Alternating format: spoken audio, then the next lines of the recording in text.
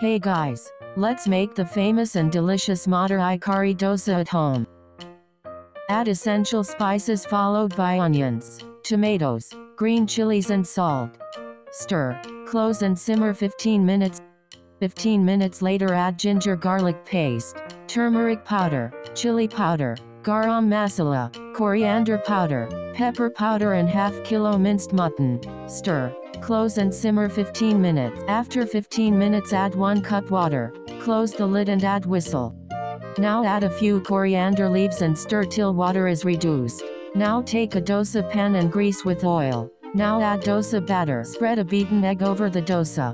Add 1 tablespoon of pepper. Now spread the prepared mutton curry masala. Add a few coriander and spread ghee over the dosa once roasted. So, here you made the delicious Kari dosa at home easily. Do put up a try and tell us how it tasted.